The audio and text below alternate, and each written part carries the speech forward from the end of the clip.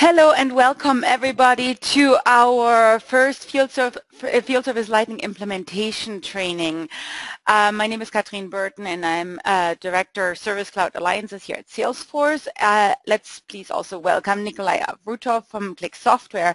So I'm going to record this session, and the key purpose of this session is to create a recorded asset for our partners that everyone can take advantage of to learn more about implementing field service. Today we are going over the general setup, and then we have two more sessions coming that go deeper into mobile configuration next week same time, and the week after that into scheduling.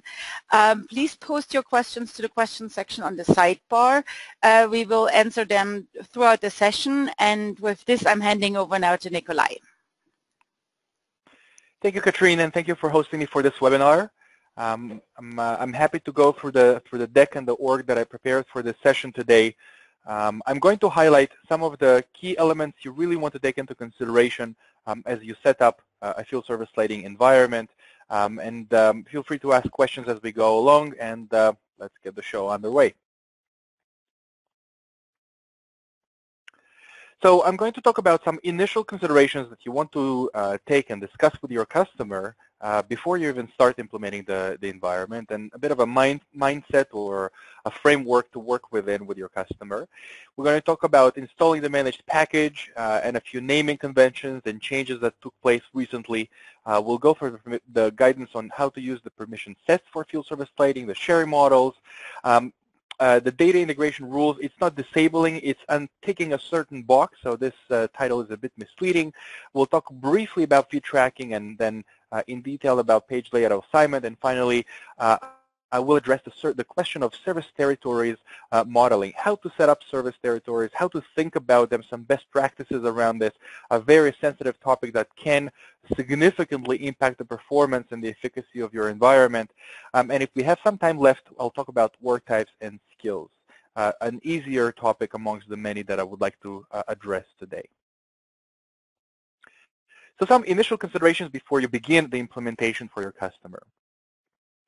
First of all, be sure to study these documents. The deck will be available after the recording, but the Field Service Lighting Managed Package Guide is a very important document for you to review, print, hang on the wall, have handy and available every time you deal with field service lighting. On the installation links of the managed package, there's always a link to what's new. And a lot of great functionality was added in the last version, and wait to see the next versions as they roll out. There's going to be a lot of exciting functionality, so you definitely want to stay up to date. And this document, that documentation becomes better and better every time, and certainly is helpful. The Salesforce help for FSL and FSL Mobile is a very rich resource, and you definitely want to study and have that as a reference.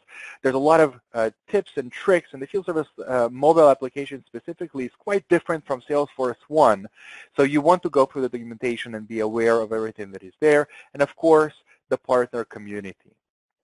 These resources are also a great preparation material, or at least a starting point to prepare for the field service lighting certification, which I hope you're planning to take in the near future, as it is available and will be a sign of expertise for you to broadcast to the world around field service lighting.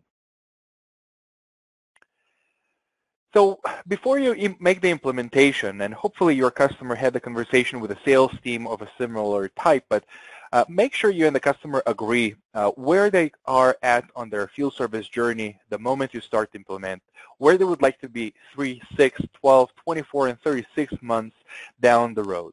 And this chart really depicts it very well.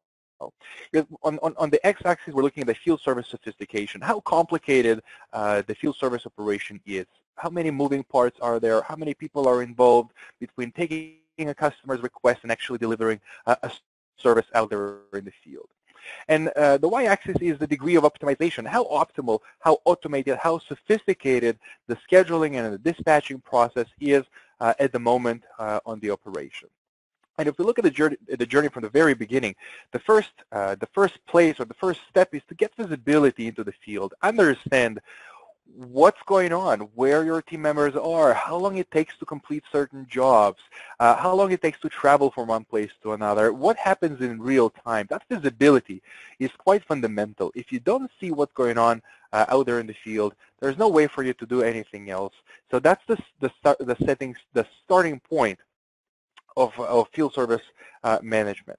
Once you have that in place, you can start thinking about containing costs. Whether you're using some of the automation abilities of an application as robust as field service lightning or manual Excel calculation, the first thing you want to do once you have that visibility is to manage your costs and try to reduce them as much as possible. Talk to your customers about their cost drivers in the field service operation. Is it the gas cost? Is it the insurance? Is it the hourly wage of the employees? Is it losing parts and inventory along the way? Is it missing out on SLAs? Is it customer complaints and customer attrition? Talk about the costs and understand what is it that they would like to manage most, and what are they managing today. Once you're at that stage, the next thing to consider is optimization. How do you optimize the way your field operation runs so you can get more services completed, or the same amount of services with less amount of people out in the field? Or how can you leverage the presence out in the field to do additional work and additional services? So that's where optimization starts to come to place. This is the point where many customers will want to start deploying some advanced automation and optimization capabilities, such as the ones offered by field service lightning. This will also make the implementation itself more complex, and you will deploy more advanced tools that field service lightning has to offer. Maximizing the value of every interaction relates to scenarios where you're so optimal, you're so sophisticated, you're so smooth sailing with your field operation that now you're at the point of wowing your customers. For many field service operations, the technician or the mobile resource is the only human face that the end consumer actually sees. So it's coming prepared with all needed information. It's being able to upsell and suggest additional services that are relevant. It's coming with the knowledge about the customer preferences, etc. So perhaps this is a point where field service lightning takes a broader utilization of the Service Cloud and even the Salesforce platform as a whole, tapping into customer accounts and customer details, tapping into other applications, maybe engaging some CPQ capabilities, etc.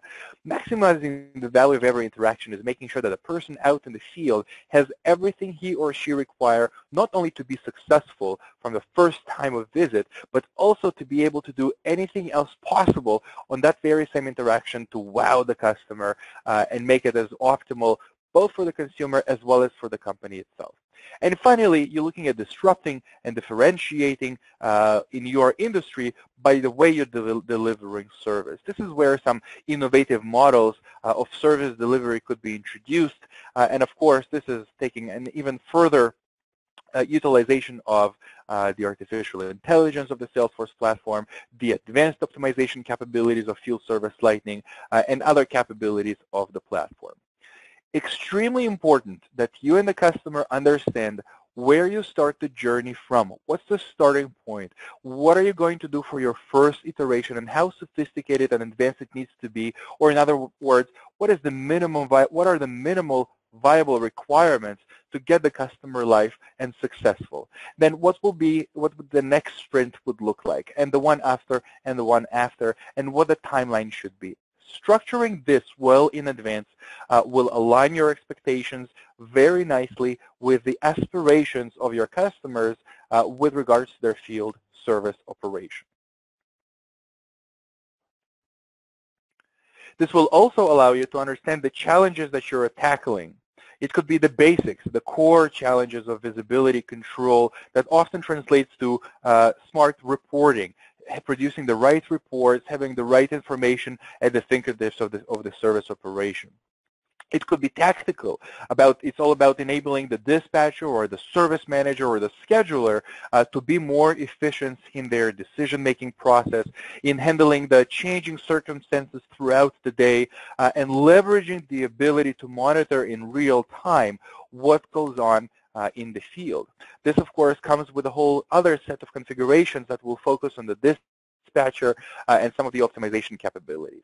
And finally, strategic considerations. This has to do a lot with the stage of optimization, of optimizing your field operation, managing your costs like travel and overtime, and increasing utilization of your workforce. It all relates to the optimization capabilities. Can you squeeze in more work by rerouting the workload so people drive less and spend more time on the road?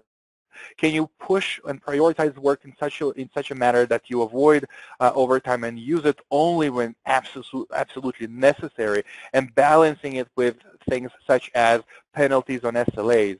And finally, improving service levels. What is the meaning of that? Is it avoiding the penalties of SLAs, or actually improving customer retention or enhancing your brand out in the field? So couple that with the journey that your customer is taking in the field service optimization, and you start to understand or getting the big picture of where and what the customer is most interested on. And of course, this will also give you indication as to what kind of metrics you will want to keep track of. Field Service Lightning, Wave for Field Service Lightning was launched last month, and this is an absolutely amazing tool for field service operations. Nevertheless, you want to make sure that you agree with the customer. What are you measuring? What determines the efficacy of the field service operation? What kind of metrics, what kind of fields, and in which objects you will need to create to keep track of these metrics? Is it actual time spent on site? Is it averages? Is it reduction of travel over time? Is it the quantity or the amount of services delivered in a single day, or SLAs or SLAs kept? This will affect your implementation by way of setting up the right fields, the right formulas, the right parameters to produce the necessary reports, to produce the necessary information in real time for your customers.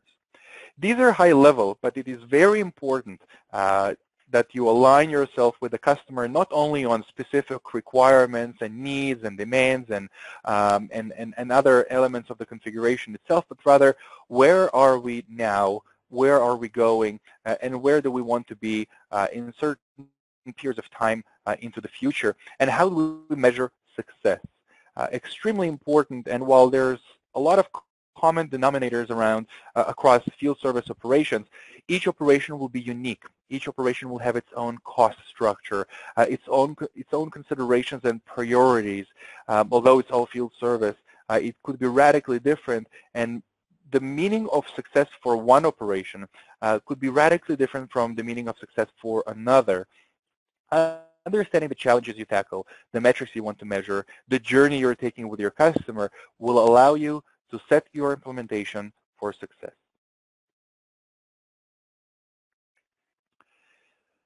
So from now I'm going to focus on some key elements in setting up an environment. I'm not necessarily going to set everything up from scratch to be efficient with our time, but I'm going to pinpoint some important elements and things that you really want to be aware of when you're initially setting up a field service lighting environment. First of all, be aware of the naming convention and some changes that took place with field service lighting. So, and sorry, there's one bullet that throws me off. It's unnecessary here. So, starting with the summer 17 release, we intend to push the managed package of field service lighting to customer orgs, just like the updates of the Salesforce releases themselves. Up until now, you would need to go to the managed package links and install them on a field service lighting environment, on a field service lighting enabled org. So we're going to start to push the new releases to Salesforce orgs. The summer 17 push is going to happen on the very last on the update of the very last pod of Salesforce. As you know, it happens with in several steps. So the last step, when Salesforce make their final update to their last org, this is when the push of the summer 17 managed package of field service lighting is going to take place for summer 17. Now, by winter 18, we're going to be fully aligned with the Salesforce cadence. So when an org will be updated with the winter 18 release of Salesforce, if it's a field service lighting enabled org with a field service lighting managed package installed, the update is going to get pushed automatically. That being said, the installation links are still there. We're still going to make the new features available to test and explore before the official release. And without committing to a specific time frame, the managed package is the update for the managed package is usually released 3 to 7 weeks after the Salesforce release. So if you want to see the new features, if you want to explore them, if you want to leverage them before we actually push it automatically to the org, you still can by following the installation org. Now, in order to remove confusion, we did some name changing of the managed package. What used to be Spring 17 has been renamed to Summer 17. So when we release the next package, it's going to be for the following release. So don't get confused by the name. So we didn't release a summer package yet. It's the Spring 17 that was renamed to Summer 17. So this is very important for you to keep in mind. If we follow the installation link right now, the Summer 17 package is going to be there. This does not affect the roadmap timeline. If there were certain features that you were expecting to see in January or in September, the timeline has not changed. The roadmap remains the same. We just bumped the name one season up. So what used to be Spring 17 is now Summer 17, and we will follow along. So by the time we make the push to Winter 18, it will be the Winter 18 managed package that will be updated together with the Winter 18 Salesforce release. Nico, quick question about this. So when you go to the page where you download the managed package, there's links to documentation. And I think currently the documentation still references, oh no, they updated it. Okay, never mind. I looked earlier this week and it was called still Spring 17. Let me see. Managed package guide. Yeah, it's now all summer. Okay, good. Thank you. So I saw that question in one of the communities as well, and yes, it has been updated. Everything gets itself updated as we speak, so the documentation is there. You certainly have access to all the new information about the managed package, the current capabilities, everything is right here. Okay, thanks. Perfect.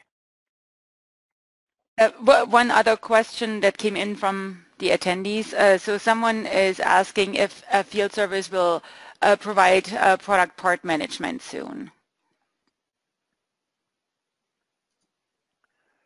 Yes, part management is on the roadmap. There are certain part management capabilities already in place in field service lighting, and they will be enhanced over the next few releases.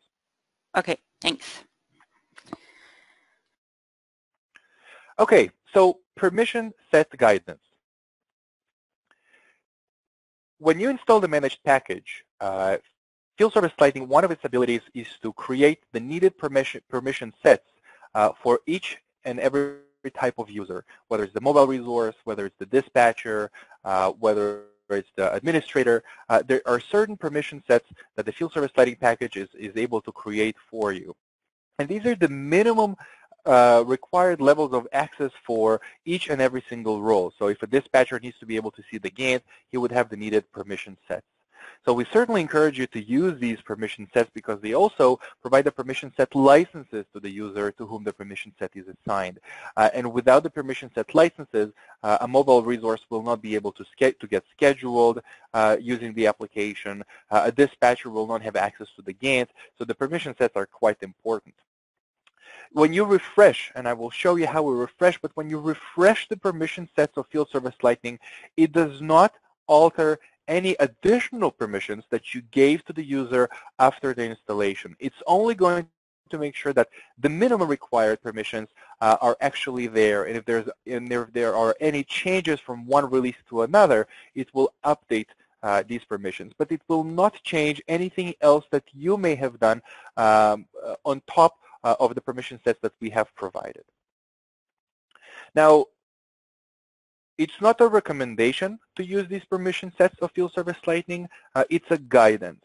And if you're not using the permission sets provided by field service lightning, expect to have challenges, expect things to not work properly.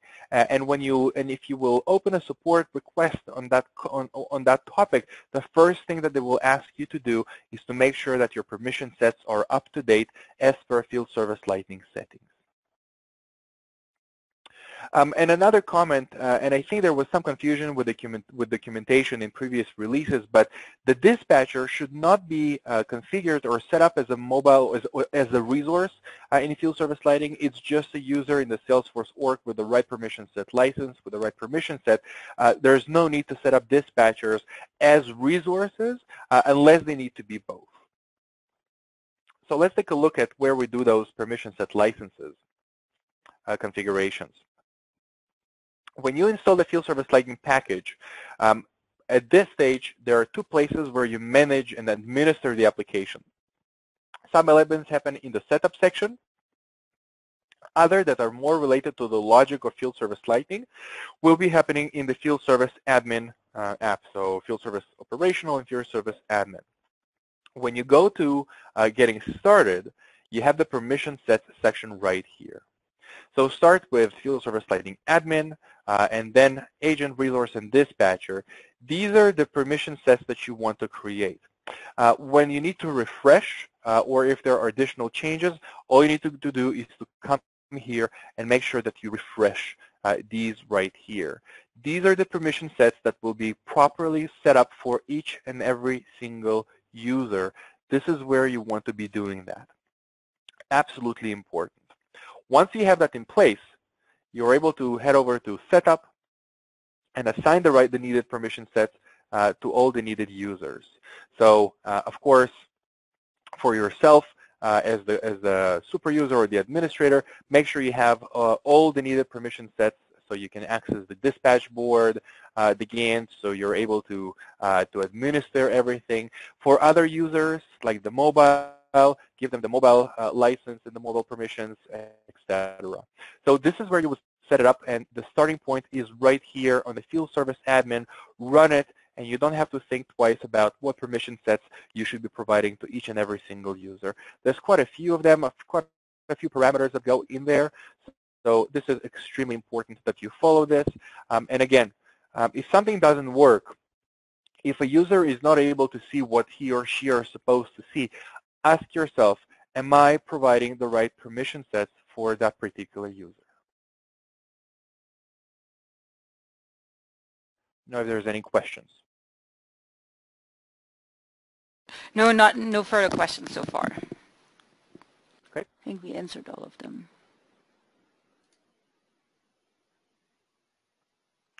Okay, sharing model. The field service lightning follows the logic of field service. So for example, if you have a mobile resource to whom you're dispatching work, there's really no sense for that mobile resource to see that work order before it's actually assigned to him. And once it's assigned to a particular resource, others should not have visibility to it. So we follow the private sharing. The private sharing model. We recommend that you don't change that. And when you're setting this up, there's a particular process in which you want to do it. So first of all, be sure to set up the relevant objects to the private sharing model. So these are the service appointments, service resources, service territory, and the work order. And this is where you do it.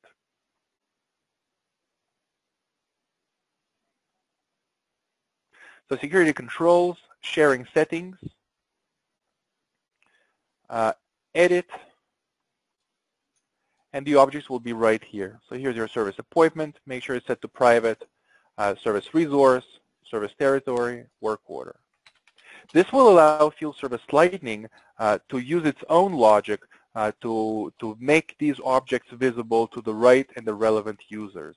So the dispatcher will see only the territory that he or she are assigned to see, using the logic and the configurations within field service lighting rather than the default setting for the service territory. A work order will be visible to the mobile resources when it's time to present it to them, when it's time for them to be able to work with it, as opposed to generally accessible to all. Now, how do you set it up and what is the right sequence? So you start with taking these objects to private. Great. Now you need to create the service territories. This is your first step, followed by service territory members, the user territories, and you need to run the sharing automator. Let's go through all of these steps one by one. So creating service territories.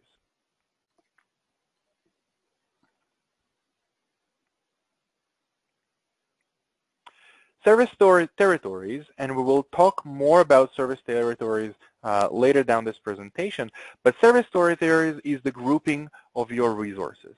It could be geographical. We have folks working in Los Angeles and we have teams working in San Francisco. It could be functional. We have a maintenance team and we have an installation team. It could be a combination of both. You can have a hierarchy of service territories. And service territories is also how you present information to the dispatcher on the gate. So if you have several dispatchers and each dispatcher is responsible for a different team or a different territory, service territories will allow you to make sure that each dispatcher or scheduler are looking at the right set of information. So service territories are quite fundamental. And when you're setting them up, give it a name.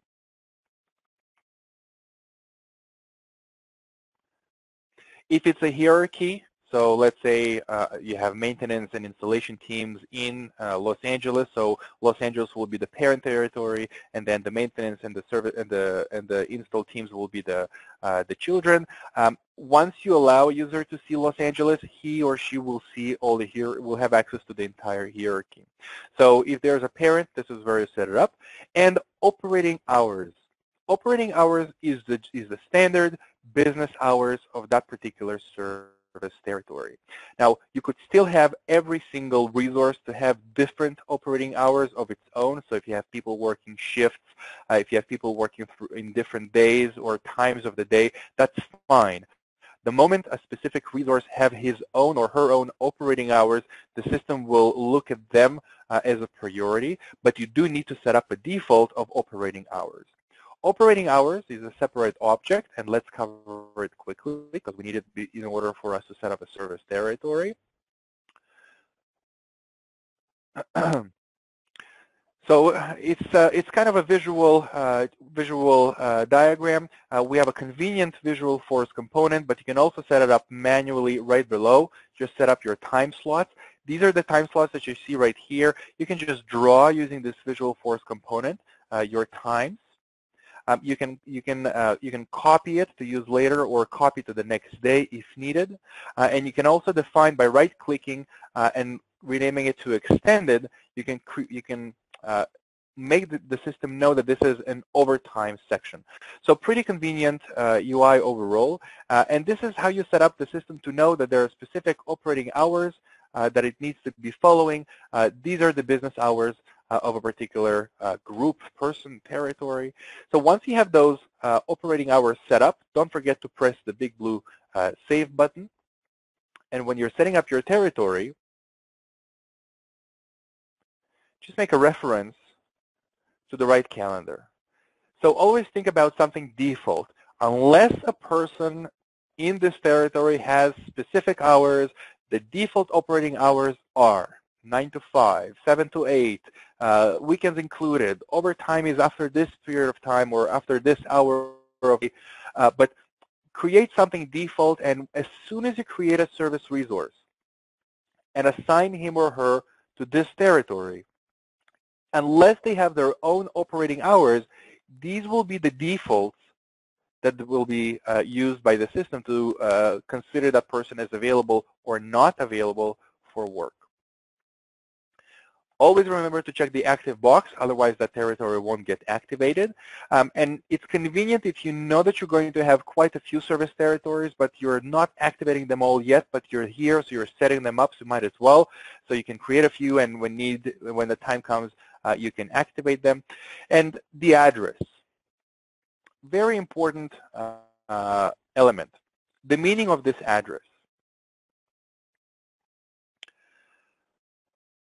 Theoretically, service resources begin their day either by driving from home to their first job or by checking in their office. It could be a warehouse where they pick up parts. It could be an office where they check in from some reason. Of course, most efficient is to just start driving from home to your first work site. But there needs to be a default. And that default for a particular service territory is the address that you put here. This is going to be the center of work. This is going to be the address that is the default for this particular territory and for every service resource that belongs to that service territory.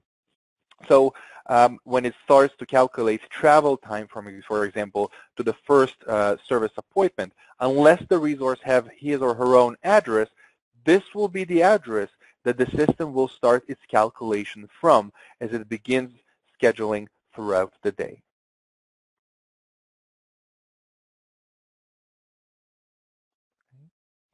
And the end result should be something along those lines. This is a showroom. Let me just go to San Francisco. You will have the address, and the system will recognize it. You can confirm the geocoding. And further down below, right from here, you can start adding service territory members if you need to, but you can also do it from the resource side, and we will do it together. We have a question in regarding that to that topic. So for operating hours, how do you define the time zone for that territory? It's right here. So when you create it, when you create a new operating hours calendar, you select the time zone for this particular operating hour. And you want to make sure that it's aligned with the service resource itself, if possible, if relevant. But this is the place where you do it. Thanks.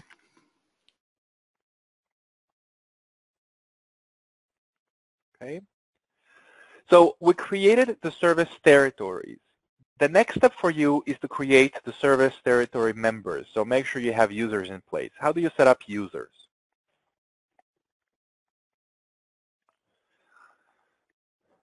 So a service resource essentially is a user in your Salesforce org that has the permission set license assigned to him as a mobile resource, and you are now creating as a service resource within Field Service Lightning. So your very first step is to create a Salesforce user for each and every mobile resource. And I want to emphasize that if you want to leverage the scheduling logic of Field Service Lightning, if you want to schedule a resource, regardless of whether it's a human or a physical asset like a truck, it needs to have a user in the Salesforce environment. So when you have a particular user that you know that you will be scheduling him or her, you want to make sure that he or she has the right permission set assignments. Is the FSL resource license and FSL resource permissions, right? And these are generated as soon as you press the permission set generation for mobile resources. These two are essential, the PSL and the permission set itself for the mobile resource to be recognized and to be able to activate him or her as you configure him in the system. Okay? So the Gantt label is what will be shown under the person's name on the Gantt. This is a custom field, and we will talk about it on one of the next sections. Capacity-based. If you're managing a mega resource or a contractor, checking this Boolean will convert the user from a named resource that you can, schedule an X amount of work in a particular day to a resource to whom you can schedule using a capacity. So if you're working with a contracting company and you don't know the names and you're not managing the actual individuals that do the work in that contracting company, but rather just you're prepared to send a workload to that contractor and somebody there will allocate the work internally, it becomes a capacity-based resource, and this is where you check the box. You want to make sure that resource is checked, and you want to make sure that it's included in the scheduling optimization. This needs to be done by default. Travel speed. Travel speed was relevant for aerial routing when field service lighting calculated travel in a straight line from point A to point B. You had the ability to manipulate the average speed as well as the travel speed per resource. Field service lighting today offers street level routing, and street level routing considers the actual roads to be driven, the speed at these roads that you can drive at, so travel speed becomes redundant. Location relates to the inventory that you might manage on that particular resource, to the stock that this resource will carry in his or her van. I'm sorry to take a little step back. We have one more operating hour question, Nico. Is it possible to make exceptions in the operating hours? Sometimes our technicians need to stay past certain operating hours. So two things to that end. When it comes to operating hours,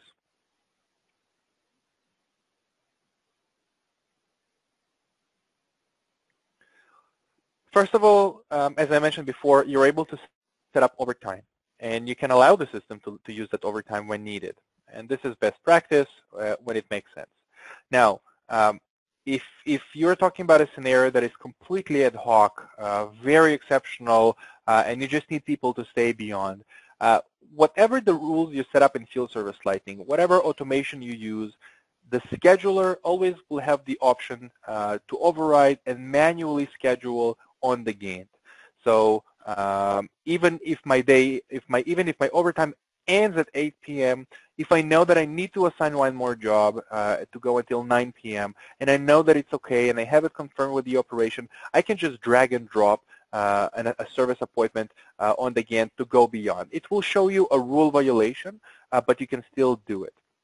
Now, if you want the system to be able to allow a person to stay beyond a certain standard hour without raising a rule violation, and you want to be able to book an appointment or have the optimization engine to put it there, it's the overtime hours that you really want to use. Allow the system to go beyond, and if you're setting up an overtime, consider what could be the absolute latest that a person might be asked to stay on site, and then in the logic itself, allow the system to schedule into an overtime as needed. Thank you. Let me know if this answers your question. Yeah, thank you. Okay, great. So once you've set up a service resource and you press save, it will take you to the full profile of the mobile resource. So I'm going to cover it very briefly. You have a convenient visual force component right at the center. The calendar shows what is scheduled to this resource and what he or she are supposed to do. The capacity is relevant if this is a capacity-based resource, and the skills section allows you to assign skills to that resource, including skill level, and you can also make skills phased, as in expiring after a certain time frame if needed, usually relevant for drug tests that needs to be done periodically, or certain certifications that might expire and require a renewal. So this is all here. But going back to our discussion on the sharing model and setting things up properly in your environment, we're still at the stage of creating service territories and now service territories members. So once you have a user configured with the right permission set assignment and licenses, and you created a service resource that aligns to that user, the next thing you want to do is to assign him or her to a territory. Now, field service lighting today allows you to be very fluid with service territory membership. So a person could belong to one territory today, to another territory tomorrow.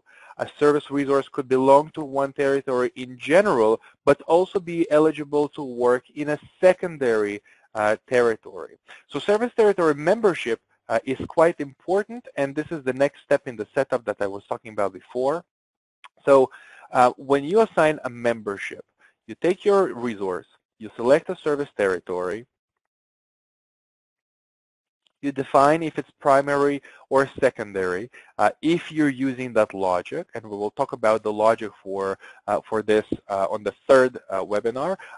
Relocations is when you have a person working in just one single area, and now you're relocating the person for a set period of time, and then eventually bringing that person back to his primary service territory.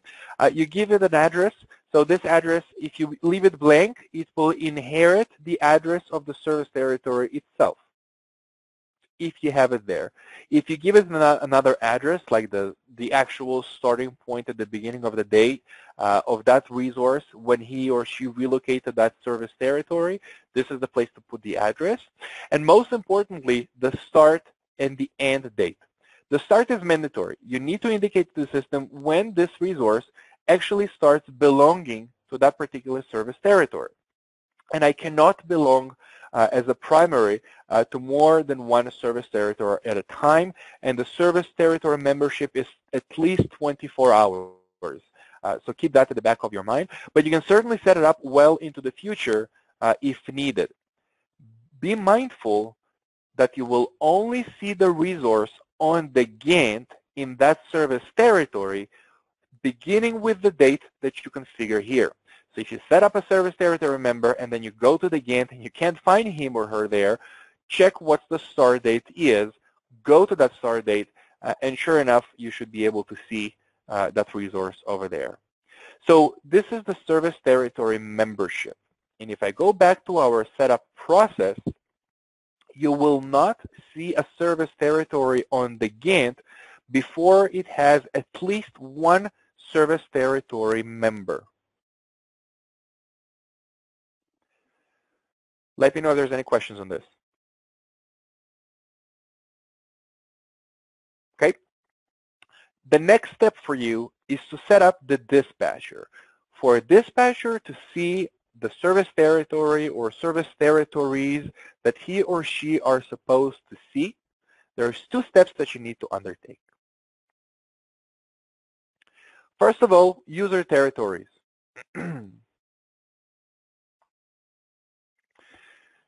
Let's say I have San Francisco as a service territory, and I have a user. I have some questions. Sorry, Nico, I had some trouble pulling okay. you up. Okay. If for some reason you have multiple territories, they can have different addresses per territory address to the, compare in addition to default territory address. So if you have multiple resources in multiple, oh no, you have the same resource in multiple territories. They can have different addresses per territory in addition to the default territory address. That's the question. Okay, so yes, absolutely. When you set up, when you assign a resource to a service territory, you do it through the service territory membership. So I'm going to be a member of the Los Angeles service territory for this period of time, and when I'm a member of Los Angeles for this period of time, this is the address that I belong to. This is the address that I start my day from that territory. You could set up the same service territory, you know, for one-day membership with one address, and then the second-day membership with another address, and a third-day membership with another address, so as much as needed. The answer is absolutely. When you are assigning a resource to a service territory, you do it by making him a member of this service territory. The membership is time-phased, and you can have, for that period of time, any address you want. And of course, I can have multiple memberships configured for me for today, for next week, for next month, and every time it could be a completely different address. If I don't have an address, I'll just inherit the default of that particular service territory. Okay, great. The next question, what is the difference between service territory operating hours and service territory operating hour, and which overrides what? Sorry, could you repeat the question, please? So what is the difference between service territory operating hours and service territory Um, operating hour, and which overrides yeah. what? Okay, I see the question. So one is the service territory and one is a service resource. So service territory, let's say, let's give you a live example. So I have various service territories here. I have Los Angeles. Okay, that's a service territory. And the general operating hours for Los Angeles, for the business that we do in Los Angeles, is this. It's 7 a.m. to 4 p.m., and from 4 p.m. to 8 p.m. is overtime. This is my standard. Okay. Now, these are operating hours that I have assigned to the service territory called Los Angeles. Okay. This is my default. If I happen to be a member of this territory and I have no parameters set for myself, these will be the operating hours I will inherit when I become a member of the Los Angeles service territory. Now, imagine that I am Janice, okay, and I generally belong to San Francisco, but now I'm going to move to Los Angeles for a while. However, when I move to Los Angeles, I'm going to have hours of my own because I'm a part-time employee. So I'm not going to be available for scheduling every day from 7 a.m. to 4 p.m. And then the overtime. I'm going to have hours of my own. So I'm going to the operating hours object, and I'm setting up operating hours for Janice, part-time. And I'm going to say Monday, 9 a.m. to 2 p.m. and Wednesday, 9 to 1. Or let's make it even better, 10 to 1. Okay? So 9 to 2 and 10 to 1, Monday and Wednesday, are the only times that Janice is going to be able to work. So here I am, 9 to 2 and 10 to 1. And I'm pressing the Save button. And now I'm going back to Service Territory Membership, Janice Gonzalez, Los Angeles, going to belong, starting with this date and finishing with some other date. And here I'm going to set up the operating hours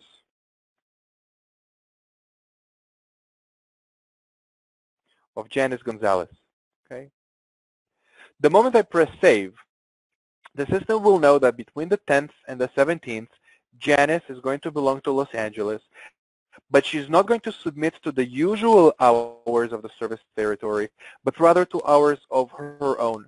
So when Janice is going to be considered as a candidate for work assignment, it's going to be only within the hours that we set up on a specific calendar for her.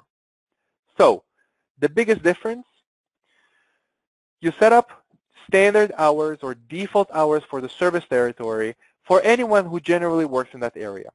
And if the service operation you're implementing for is standard and everyone worked the same hours, 9 to 5 or whatever it is, but if everybody works the same, it's easy. You don't have to set up a calendar for each person and set it up numerous times and etc. You just create one set of hours for this service territory, and any resource inherits it as the moment he becomes a member of that service territory.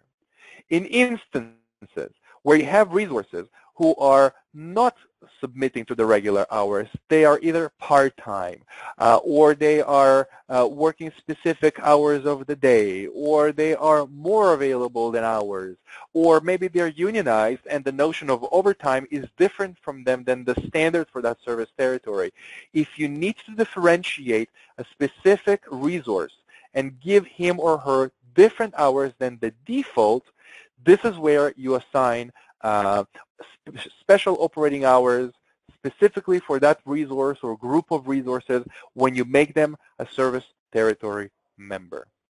So it's going from the default to the one, and for the system, the priority is the individual membership. So if I leave it blank, the system will go with the default of the service territory. If I populate this, that's the one the system is going to look at as a priority and ignore, for this specific resource, ignore the default hours of the territory, relying only on this calendar as my default for this resource.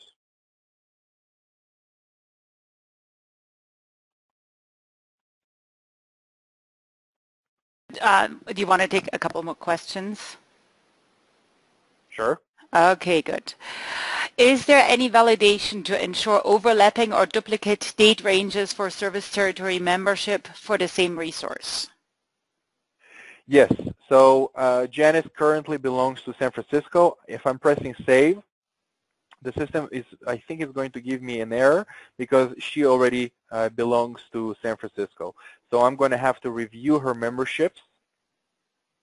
And conveniently enough, I have it listed right here, service territories, right?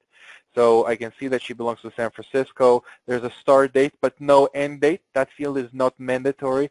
So she just belongs to this indefinitely. If I edit this membership and I end it, let's say, yesterday,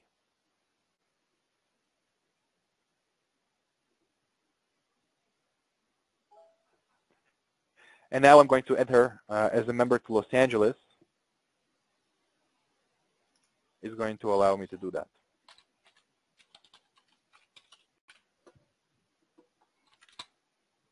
And since we're doing it, we might as well put the calendar so I can also visualize it to you what it looks like on the Gantt.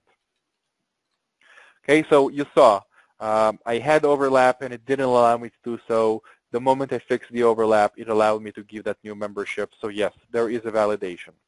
Okay, You great. cannot give membership, more than one membership, for a concurrent period of time. And then, no, the other question you already answered. Okay, great. No other questions so far. Thanks. Excellent. So where were we? We were at setting up dispatchers. If you have any questions on the service territories, please let me know. Okay. So now we're moving to setting up dispatchers. In order for, when you set up the environment, if you gave yourself all the permissions of the administrator, when you go to the Gantt, it's going to load up. If you have members in the service territories, it's going to show, and it's very jolly and it's all good. However, when you're setting up a specific resource as a dispatcher, you gave that resource the needed FSL. He or she have the right permission set configured, but when they log in, they don't see the Gantt. Why? There's two things that you really need to do for the dispatcher to start seeing his or her territory. So you need to set up the user territories, and then you need to run the sharing automator. Very important element. So the first is user territories. So I decided that I'm going to allow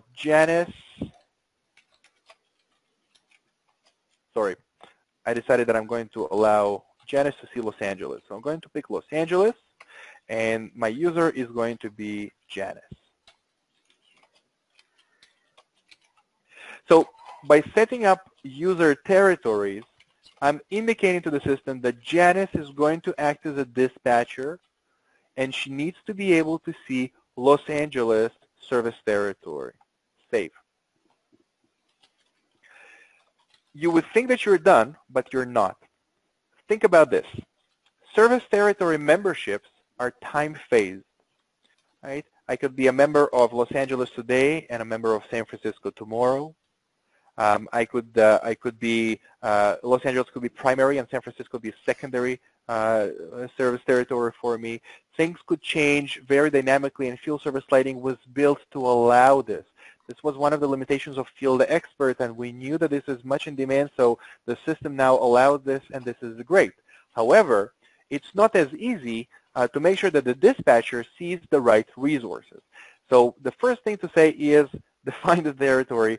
User territories allow you to set up the resource to see a specific territory. But then what you want to do is to run the automator.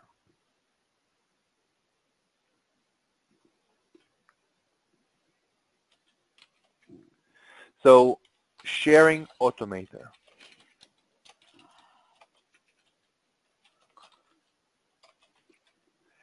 So you go to sharing and automation. There are several agents in field service lighting, or several automators to run the optimization engine overnight, to automatically dispatch at the beginning of the day.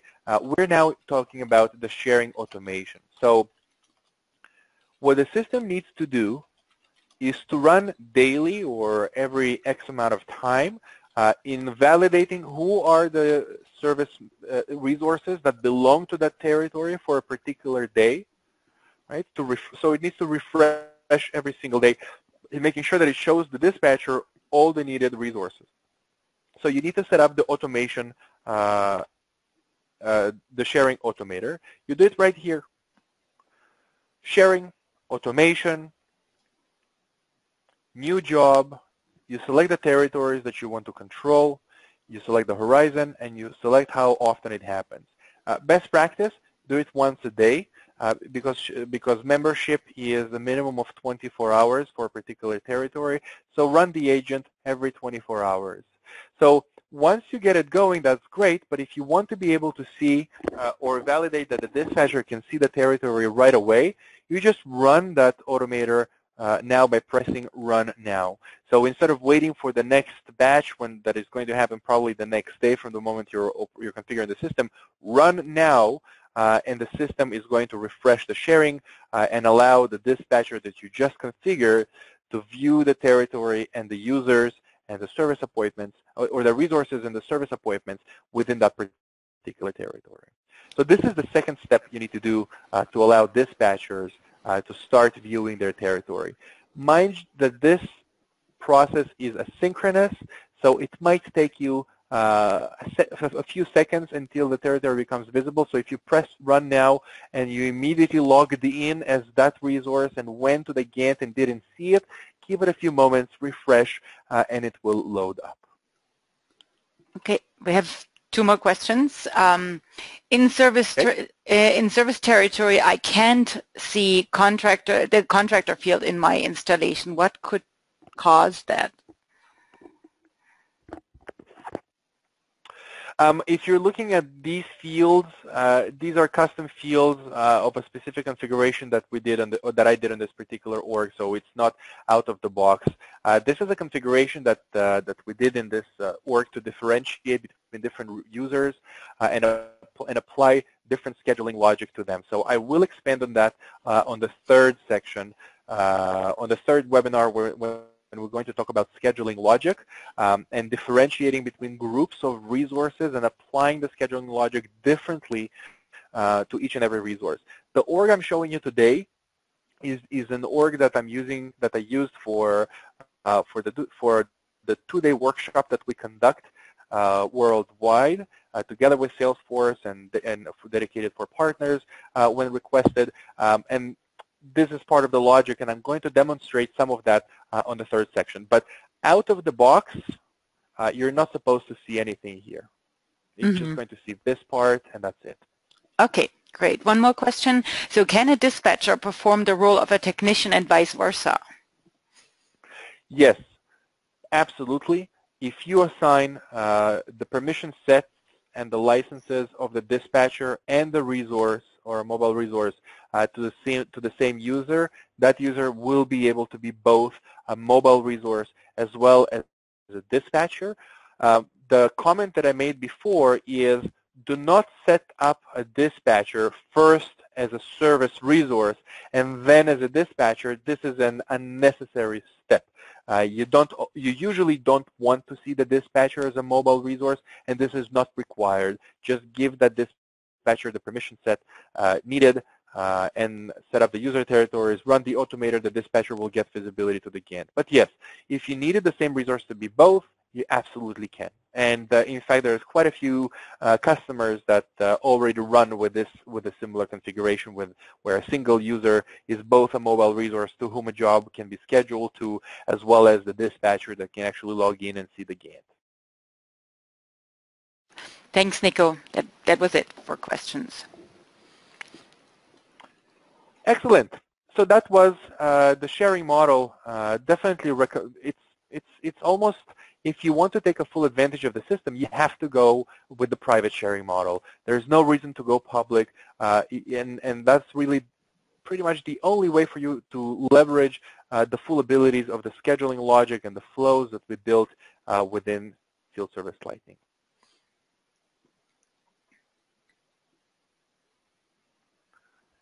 Okay, so data integration rules. It's not really disabling them. It's rather unchecking a certain box, so I'll show it to you in a moment. So data integration rules are active by default in orgs that are FSL enabled. And remember, you don't just take any org to implement Field Service Lighting on or install the managed package on. It needs to be an org that is specifically enabled for Field Service Lighting. So presumably a customer that has subscribed to Field Service Lighting licenses from Salesforce and received in return an org with Field Service Lighting enabled, or got the Field Service Lighting provisioned to an existing org. So data integration rules are active by default, but what we want to make sure is to bypass certain triggers to allow geocoding to run smoothly. And we use geocoding to calculate travel, to calculate distance, to calculate priority of a resource based on geographical proximity to a specific service appointment. So for this, we need to make sure that we are bypassing triggers. We expect that this will become a default setting in one of versions, but for now, you need to make sure that you remember to do it. So where do you do it?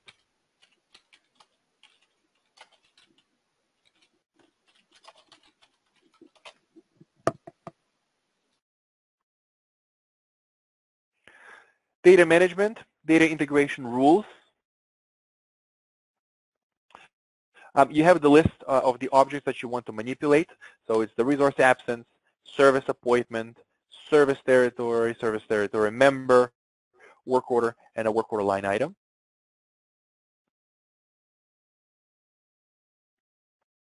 So you simply go into each and every one of these objects, you edit the rule settings, and you make sure that this box that will be ticked by default on an org that you set up today, just untick that box.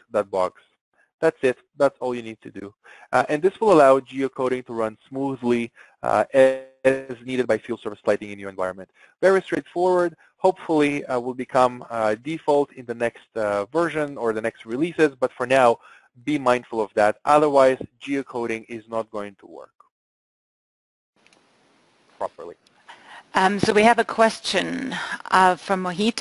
If two technicians are working on the same order, then shall we still go for private model for work orders, for the private sharing? Yes, absolutely. Definitely go private for the object model. If two resources are working on the same work order, presumably they will have each a service appointment assigned to them that is related to that work order, and then they will be able to see it by default by how Field Service Lighting works. If you have a service appointment, you're able to see its work order. The sharing rules of Field Service Lighting allow you to do it, so yes, stay private. Now, if you need to go beyond this, if you need to make it public from some reason, that will be your call to make. But in the context of Field Service Lighting and field service in general, when you have scenarios where two resources are working on the same work order, it will allow them to see it because each will have his own service appointment related to that work order, and that will by default allow them to see it. Okay, all clear. Excellent. Feed tracking in service appointments. A very quick one, but important. So chatter, feed tracking, will leverage tracking, chatter in field service lighting, and you really want to make sure that feed tracking is enabled on the service appointment, and more specifically on the status within the service appointment. So enable, select the status. Selecting the status will allow you to keep track and communicate around the transitions of the service appointment from assigned to dispatched to complete it and whatever other flows you're going to say. We'll leverage Chatter to notify mobile resources by email, by pushing it to their mobile application. So feed tracking is quite important to allow that level of collaboration. Very straightforward, and it's just the service appointment that we care about. Enable, select status, press save, and you're good to continue on.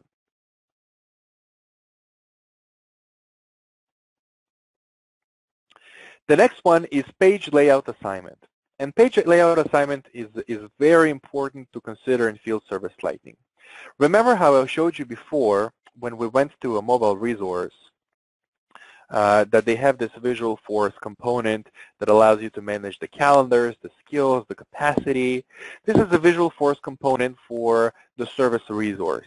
The system is packed with all sorts of field visual force components and other elements that are extremely important for each and every one of the roles in field service lightning. So to take the guesswork out of your implementation process and trying to figure out what is used for what and what should be visible for each user, we make sure you're leveraging the field service lighting page layout assignment. And you do it for these 5 objects.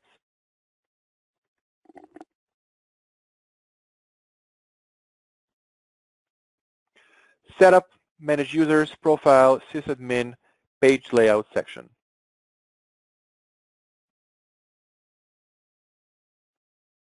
Manage users, profile, system administrator, and your layouts will be right here. Here are all the objects that you need to be worried about. So if we're talking about service resource, this will be the field service lighting service resource layout. View the assignment, and when you press edit the assignment, the default will be the service resource layout, right? And what you want to do is to make sure that the field service lighting service layout is selected. So I did it by, I selected the first one, I'm holding shift, I'm pressing on the last one, and all profiles are selected. If there are certain profiles that don't make sense to you, you can of course remove them. Select the layout, the field service lighting service resource layout, save, and this will assure that the right fields, that the right components, that the right visual force pages are all visible on these objects to the right profiles. So page layout assignment will make your life so much easier in making sure that you're seeing all the right things and able to access all the needed components within each and every one of these objects.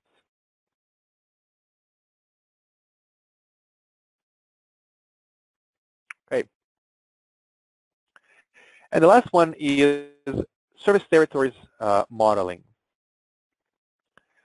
So service territories, as I mentioned before, and I'll repeat just in case, could be a geographical breakdown or a functional breakdown. At the end of the day, it's how the mobile resources or the service resources are grouped. Have a conversation with the service operation, with your customer. Have a conversation in understanding how are they grouping their folks today, right? Chances are you're not coming to a brand new operation, so they have some sort of a way of grouping their resources. More often than not, it's going to be geographical.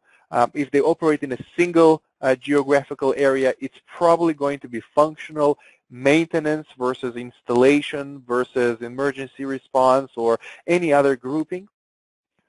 You have the ability to set up both geographic or functional. There's really, it really doesn't matter for the system. It's just how it's going to be grouped. It's how it's going to be presented to the dispatcher. It's who is going to have access to what in terms of being able to view the resources, their service appointments, etc. A few best practices around service territories. So you want to make sure that there are less than 50 service resources per service territory. If you have an organization with, I don't know, 4,000 resources all operating in a single city, I guarantee you that there's going to be some sort of a division. Maybe they're breaking down the city to several parts, or they're doing different things. And if there isn't, contemplate with your customer how to bring it down to a manageable level, because there's no chance that there will be a single dispatcher managing 4,000 people. In fact, if you come into an organization that runs manual or relatively simple scheduling systems in managing their field operations, you're going to find a dispatcher who may also be called a service manager or a scheduler or something else, but you're going to find most likely a ratio of 1 dispatcher per 15 to 20 mobile employees. So that's going to be that dispatcher's service territory, these 15 or 20 employees. Field Service Lightning, with its advanced scheduling capabilities, with its automation tools, empowers dispatchers to manage as many as 50 mobile resources. In my years of field service sales, I've never seen a dispatcher that manages much more than 50, unless it's contractors that have like 1 job a day or something. But 50 resources per service territory is pretty much the maximum you want to have. Now think about a scenario where you have mobile resources doing, say, 5 jobs each, and then you have 5 service appointments times 50 employees. That's 250 service appointments that you need to visualize on the Gantt. Even that is a lot of scrolling up and down on the Gantt, even if you make the lines if you put the lines on the smallest setting. So this is an important element to keep in mind. Go beyond 50 with a similar level of service appointments, and you will start encountering performance issues in loading the Gantt. So this is the best practice first and foremost. Best practice both in terms of the system's performance itself, as well as the field operation. A dispatcher might have several service territories, and maybe he's responsible for 500 resources because so many of them are part-time. But break them down to different groups, break them down to service territories, and make sure that there isn't more than 50 in each one. We have a question, Nico. So how can I ensure that work orders are visible based on dispatcher and technician territory? So if I'm a technician that belongs to Los Angeles, and I'm a dispatcher that was set up for the user territory to manage Los Angeles, I will see you, the technician, and I will see your service appointments. Thanks. With that in mind, you also want to minimize the service territories themselves. Ideally, you want to have 1. But if you have more than 50 resources, you're going to have a few more. But try to save yourself from a situation where you have numerous service territories with 5 or 10 resources in each.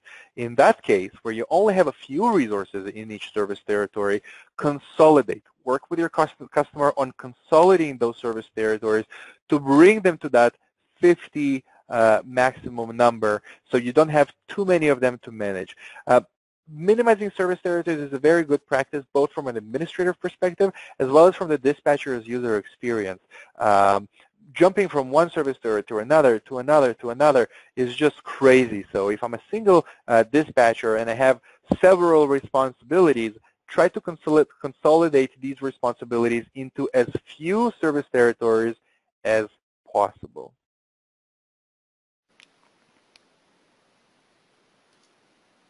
Questions? No questions.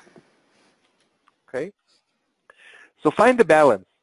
And finding the balance is the name of the game with field service implementations. Your customers will come with a long list of conflicting demands all across the board. They will want to deliver best customer service, but they will want to save on overtime and operational costs. They will want to increase efficiency and minimize travel, but also provide the fastest service possible. So there's always going to be conflict in their demands. So finding the right balance, finding that golden middle ground that will satisfy the customer requirements is the name of the game. And it doesn't mean that you need to get it right from the first time. Agree with, and going back to our conversation at the beginning of this deck on that field service journey, agree on minimum viable requirements. What's going on in the field now, and what will be the first most dramatic improvement that we can bring to the field immediately? Set up, you will see that everything is about balance, all the way to the scheduling policies. And you will set up certain objectives that you will want to optimize towards, and you will give them different weights. Hopefully, the metrics that you have set up from the beginning will allow you and your customer to measure the efficacy of the operation, to measure the gradual improvement and the impact of the automation that you, and the streamlining that you bring to that company with field service lightning. And that these same metrics will also should also give you the ability to tweak the logic and say, okay, well, we're talking about service territories. The dispatcher worked with the service territories for a month, and it's just not enough. There's not enough service territories. We have to divide it because one part of the day the person focuses on this territory, and another part of the day he focuses on that aspect. Just too confusing to have everybody together. Let's reconsolidate and set up a few more service territories to make things easier for the dispatcher to prioritize. On another hand, you will see that the dispatcher just jumps from one place to another, and could we please have all of these resources in one single place, and you will test and you will experiment until you find the right balance. But with that guideline of keeping no more than 50 resources in a single service territory, and striving to minimize the service territories, when you're thinking about finding the balance, you and your customer will already be on the right path to follow best practices and being faster in finding that right balance for your organization. So that's service territories modeling. Great. We have about 15 minutes left. Okay. Are there any questions? No questions. Okay. In that case, let's talk a little bit about skills and see if we can get to work orders, although I'm inclined to leave work orders for another time. Maybe we'll talk about them briefly. So after you have set up your mobile resources, and you've set up your dispatchers and your service territories, everything that we discussed today, once this is in place, the next thing for you to do will be to start setting up the work, the actual work types that the individuals are going to perform out in the field. And you start with the skills. So skills are administered from the setup section, not field service admin, but rather from setup. And if you search for skills here, you will find quite a few skills. So there's work.com skills, there's field service resource skills. The one that you care about most at the moment is the skills. Field service skills. Go here. And this is the place where you essentially list the skill set that the mobile resources have. So you can see a few that I created here. So it could be literally anything. It could be able to repair X.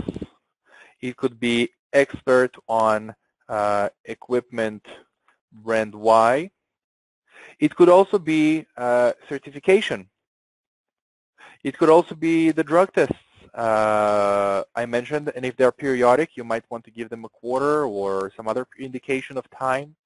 But these are the skills, and all you need to do here is just to give it a name, press tab and give it an API. That's it. Completely ignore assigning to users here, and press save.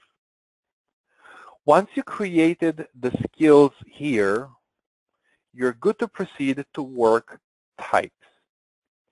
Now, work types are the templates of the work that you will later on be scheduling. So if it's If it's a repair, a home services repair company, it might be repairing a sink or repairing a closet or installing a security system. If it's a medical healthcare use case, it could be a certain type of test or a certain type of doctor visitation or a certain type of doctor appointment that might be taking place.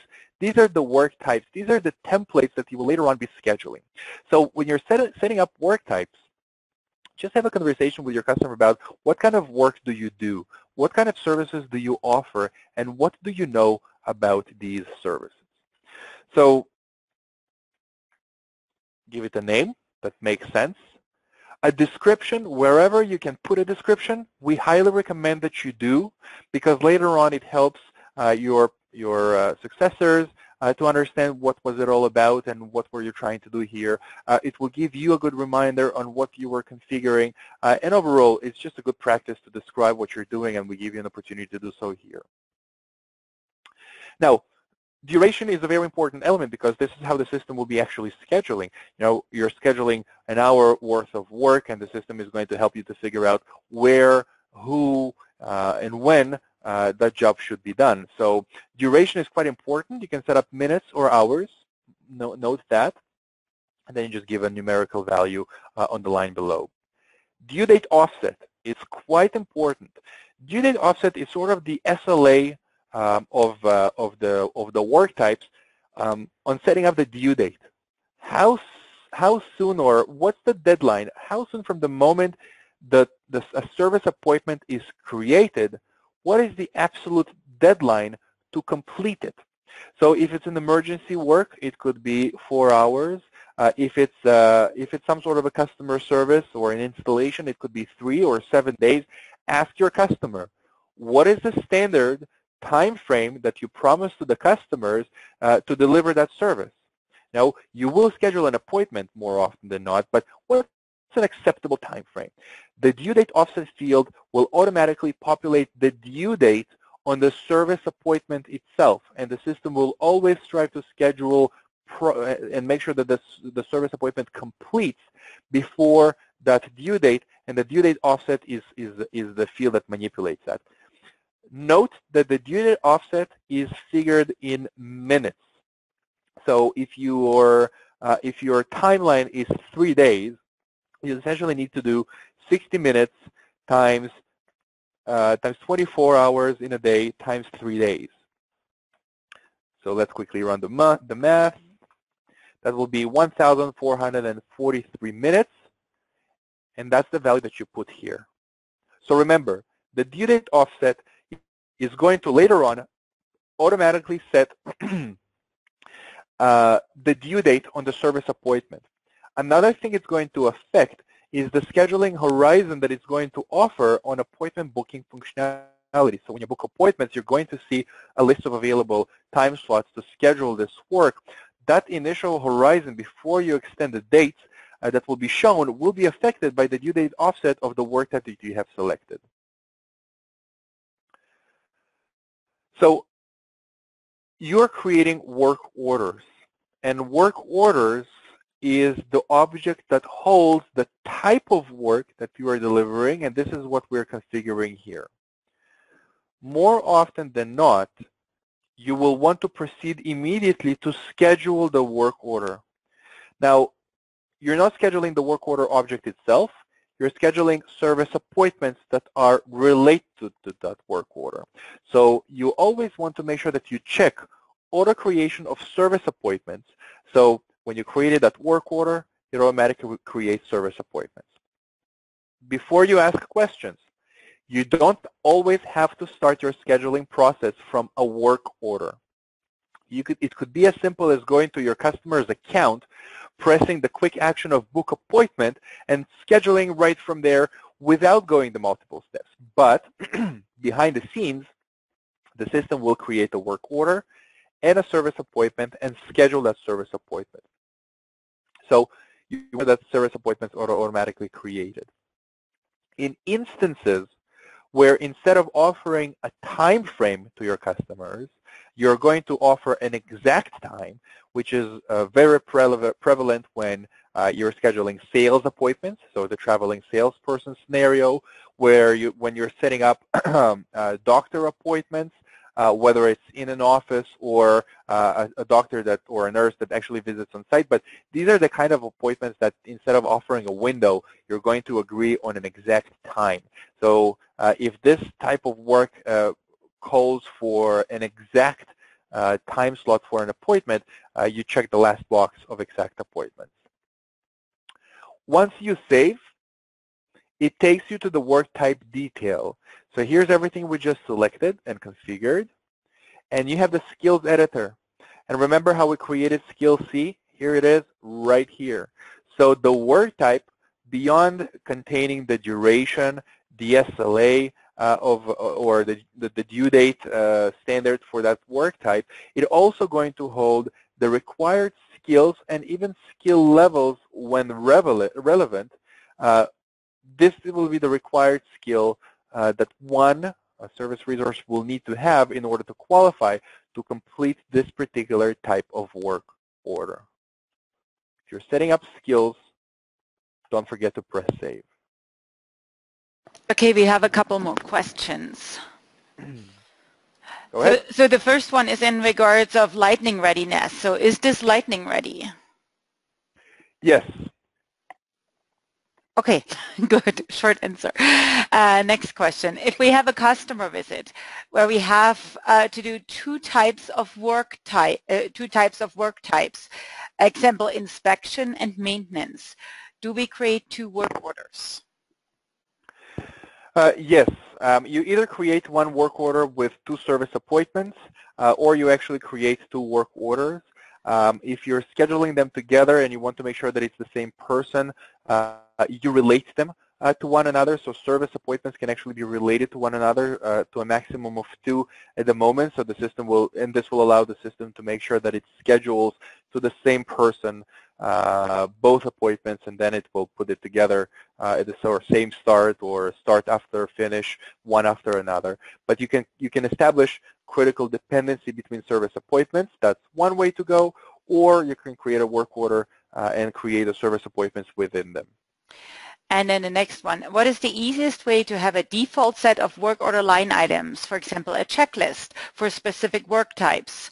As an example, for inspection at the following work order line items.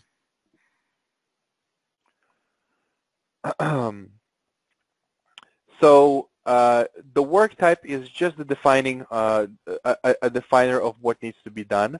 On the work orders, and we'll talk about it in the next sections, but on the work orders, the work order line items are often the describers of what needs to be done, and it's reflected on the mobile, but it relates to one specific service appointment at a time. So you're scheduling someone to install X, and in that work order, you can have a template of work order line items that will indicate when you're going to do this installation, do 1 and then 2 and then 3 and then 4 to complete the job. So this will be the default setting.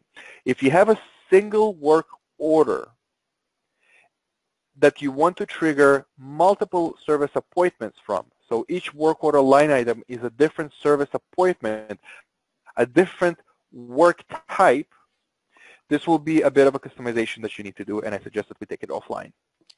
Okay, thanks.